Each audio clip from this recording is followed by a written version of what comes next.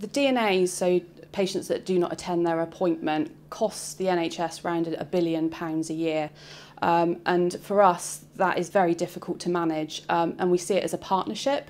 We need the community that we care for to work with us and to make sure that if they cannot attend their appointment, that we please ask you to contact us. And you can do that by using the number that's at the top of your outpatient appointment letter. If you're not sure or you can't find that letter, then please do contact into the main hospital switchboard and you will be put through to the relevant outpatient area.